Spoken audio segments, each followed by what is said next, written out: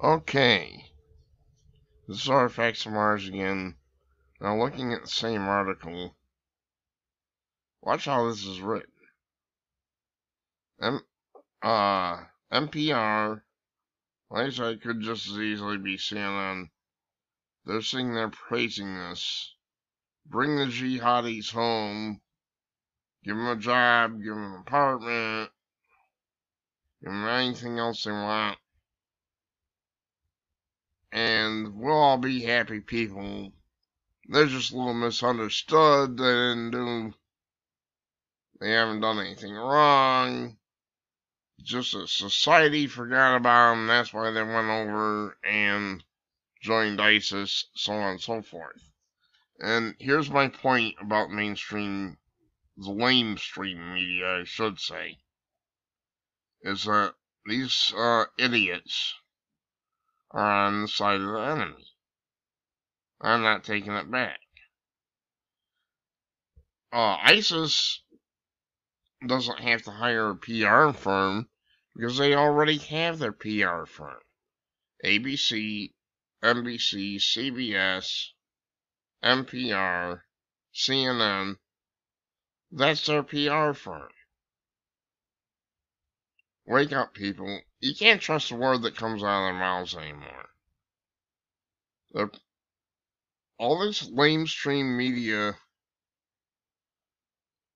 sites, these lamestream media people, they are the PR firm for ISIS and other jihadist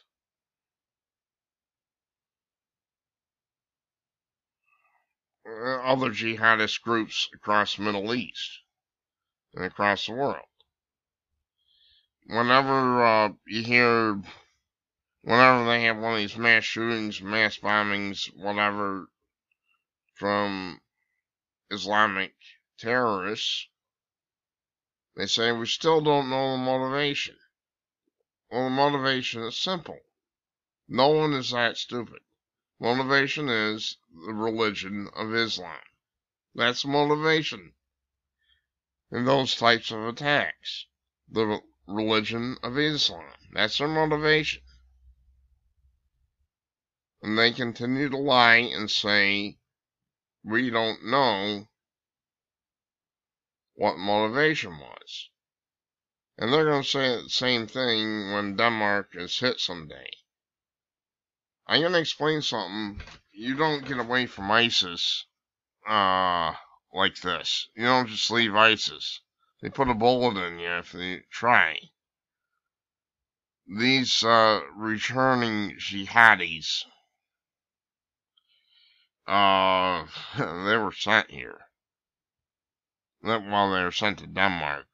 They were sent home to Denmark to set up cells. Duh! You Danes, you're stupid. You're idiotic. If you think you can rehabilitate these Islamic fighters, and you're very stupid to listen to the mainstream media.